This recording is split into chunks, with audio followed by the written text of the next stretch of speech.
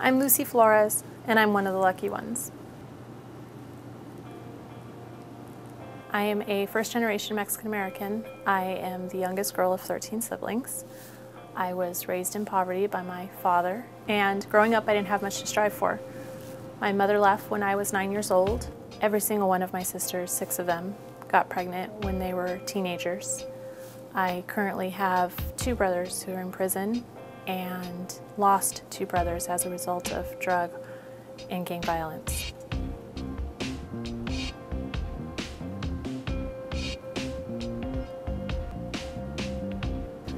My father worked day and night to provide for us. I grew up in an environment where there was no positive role models, and the only people who were available were gang members, so that's who I turned to. I was 12 years old and I began my life of crime. It started out with small things, ditching school, petty larceny. Then the seriousness gradually escalated, grand theft auto, breaking into homes, and even though I was enrolled in gifted and talented education, I purposely started failing in my classes because I wanted to be with my cool friends. No one noticed. They didn't call my dad, they didn't send letters. I was basically just another Latina at a low-income school, and I was just another number.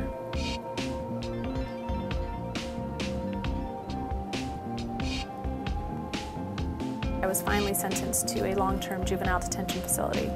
9 months later, I was released back into the same environment, and when I finally dropped out of high school at the end of my junior year, no one cared.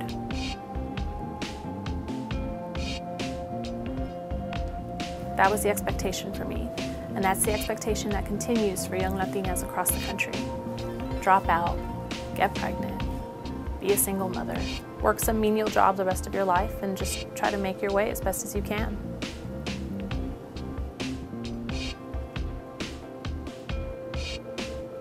Fortunately for me, I had people who intervened. A major person in my life was my parole officer, and then later on, co-workers, all who convinced me that I was capable of more. I got my GED, I enrolled at the Community College of Southern Nevada. Now I'm a third-year law student. I am also running for a state assembly seat in the state of Nevada.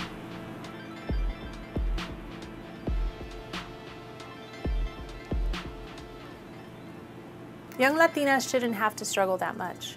They deserve more from our schools. I fell through the cracks, but managed to make my way back up. I was one of the lucky ones.